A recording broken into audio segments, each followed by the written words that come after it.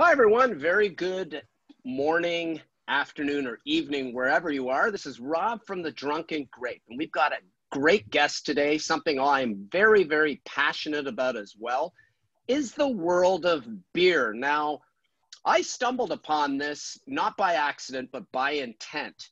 About 6 years ago, I was struggling with beer knowledge when asked to do events, and events were heavily wine laden, but you always had somebody come across and ask about beer.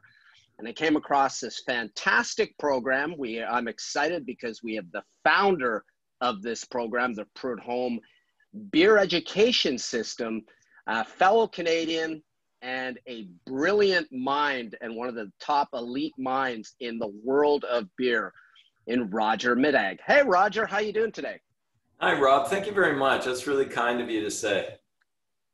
Well, it is my experience and it is factually true. Now, something I'm sure the audience would be very interested to know is how this all got started in the first place. I mean, everybody associates sommeliers with wine, but a lot of wine experts fail to realize, myself included at the beginning of all this training in beer, is in fact beer is older and beer has a deeper history and it's wider reaching.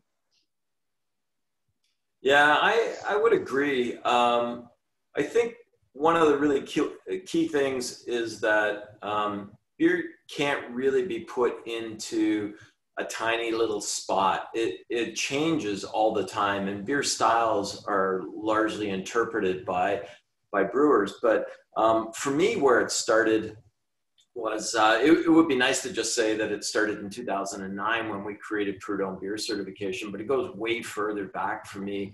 No, it's true. Back to 1997, I got hired by a company called the Olin Specialty Beer Company, and we got trained in Belgium. And when you get trained in Belgium, you get all this passion about glassware and about how beer is made and what kind of food it goes along with. It's just an unbelievable experience. So in essence, I've been educating people about beer since 1997.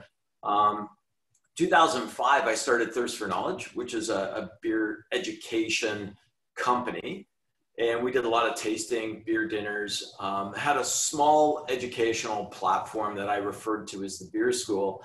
And then in 2008, I started working on creating a certification program that was centered in Canada that took a sommelier approach to it, but was really very related to beer itself. And so that's when I created Prud'homme Beer Certification. It was in 2009 that we've launched. So we've been around for over 11 years. We're one of the oldest beer certification programs in the world and the very first one to go online. Wow. And it's funny because, you know, for those listening and those particularly in the United States who may be familiar with Cicerone, in fact, they started, Ray Daniels started that in 2007. So when you look at it for the origins of your program and what you've done, it actually took off much, much earlier and was already delivering high level education and knowledge into things like, you know, beer and food pairings with beer. And in fact, beer is actually easier to pair with food than wine. And no, that's just incredible. I imagine too, the reach of your program, as I know, has gone very, very, very far as well. It has, even though we're focused and centered in Canada, and that's a big area of where we want to grow. We're starting to get people from all over the world. So we've had people in Belgium, the Czech Republic, Hungary. I have somebody in Israel that's taking the program right now. We've obviously had quite a few people from the United States as well.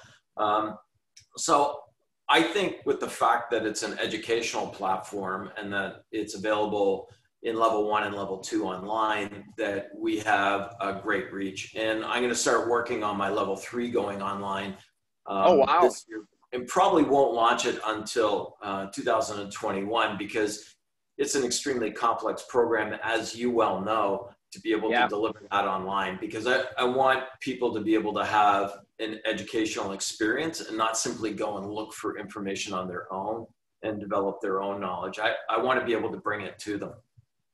Yeah, and the beauty of this whole program too is also having that offering. I know COVID's disrupted things a little bit, but the classroom offering, I know I was really happy to take the classroom offerings for level 2 and 3. I did level 1 online because it was easy. It was easy for me to sort of segue, get an interest, get into the intro of beer itself.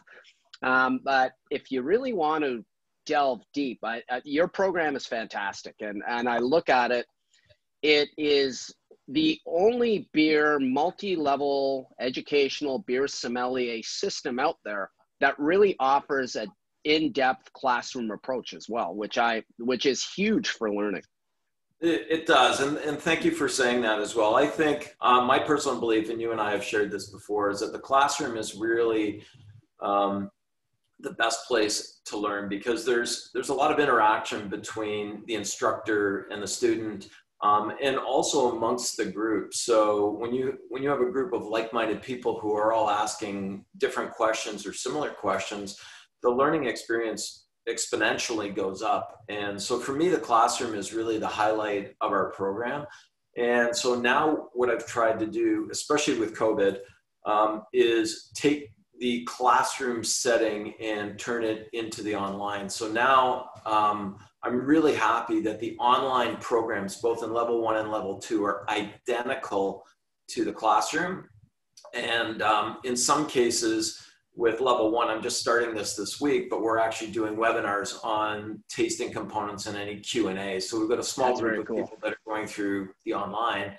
But I'm with you 100%. I think the classroom is really the ultimate stage for learning and for education. And we are, as you mentioned, the only one that really does a multi-level approach in the classroom. There are some that do only the sommelier portion in the classroom, but it's really, really intense and it's very expensive. And I think that in order to process information properly, you need to be able to do this over a longer period of time and not cram everything into a week or 2 weeks. I'm really happy. I'm with you there. I totally agree. Even looking at other wine courses, it's the same scenario.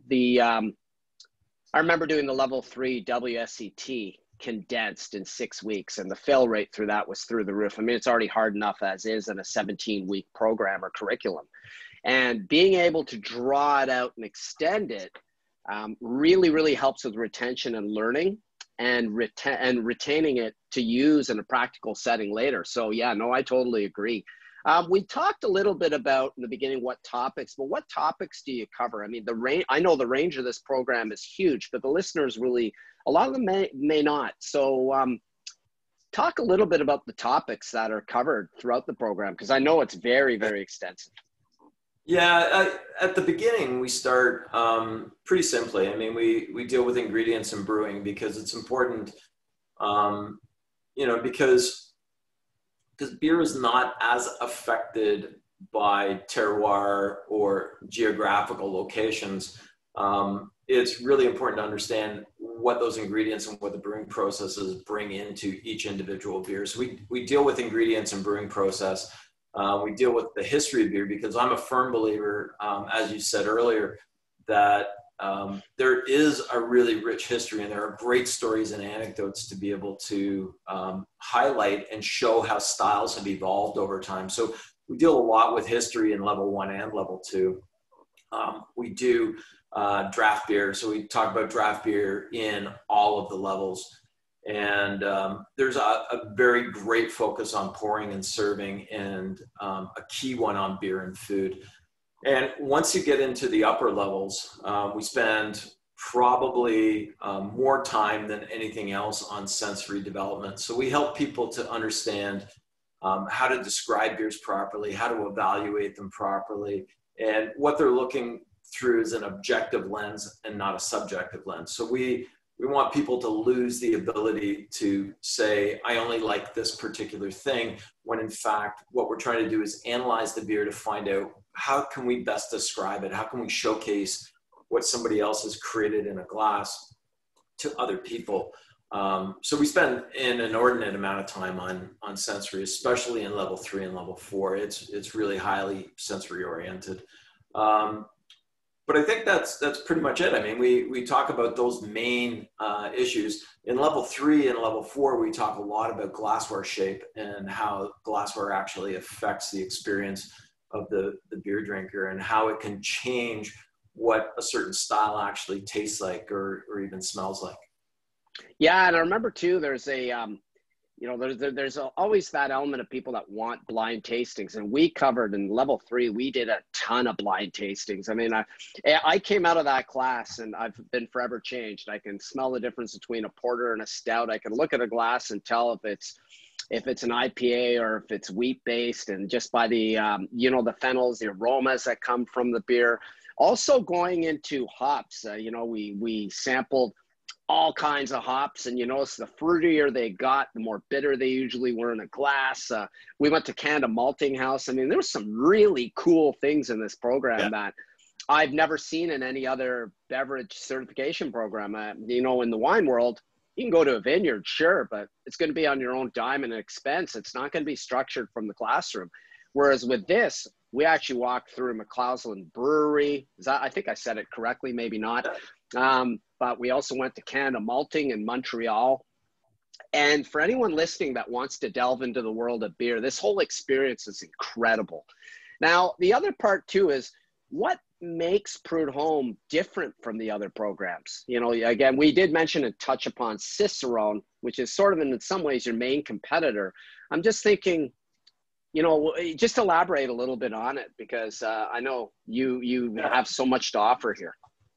Yeah, I think what makes Prud'homme different is that we take a different approach. I mean, I've always been taught to build an educational platform. So for me, it's not about telling you what to study and then you go do it yourself. For me, it's about providing guiding principles of the information that is deemed necessary in order for somebody to understand and appreciate beer a little bit better. And my view on a sommelier designation is that you should be able to have a conversation. You should be able to explain to other people exactly what it is that you understand and know about beer. So I think the biggest difference between Prud'homme and Cicerone is that Cicerone is a certification program that rewards you for learning information.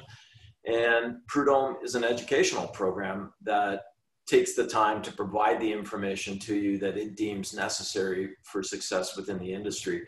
The other two major platforms that are around the world, and there is another one coming, but the other two major platforms around the world are intensive sommelier programs that run over a week to 10 days to 2 weeks.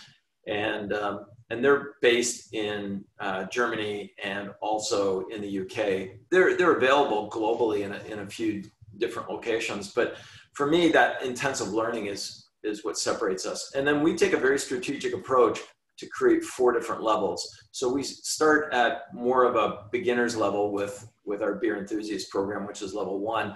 And then we start ramping up the information and the detail and the sensory commitment in level 2, level 3. And then level 4 is really all about beer and food and more about style. It is highly sensory oriented. It is more discovery than instruction. And it requires a lot more coaching and mentoring than any of the other programs. So I also think that because we're based in Canada, that we take a different approach. We take a holistic approach, and one that is inclusive of all beers around the world. Even though we're going to start focusing a little bit more in classroom on Canadian brands.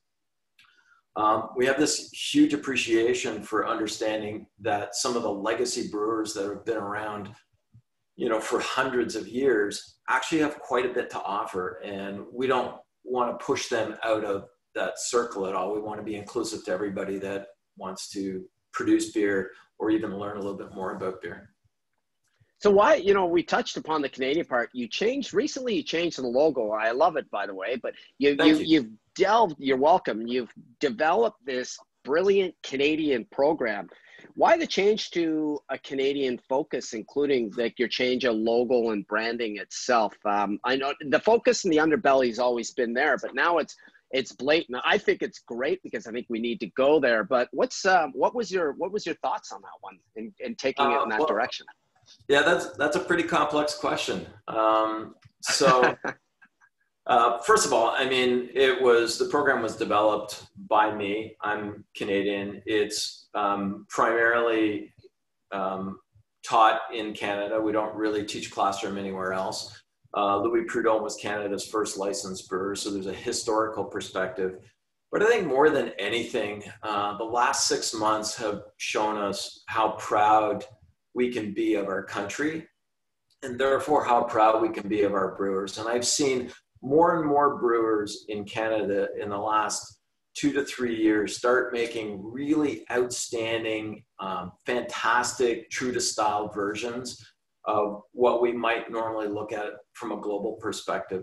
So I think for me, the idea was to entrench Prud'homme as a Canadian beer education platform and celebrate everything that we stand for in Canada. And that is, again, being open to a lot of concepts, understanding the needs of our students and teaching as opposed to having people go out and search for the information all on their own. And like I said, I think, we have a very diverse culture in Canada. We have a very, very robust brewing industry, although, everything is up in the air in the last 6 months, but our brewers are strong. They come from good backgrounds.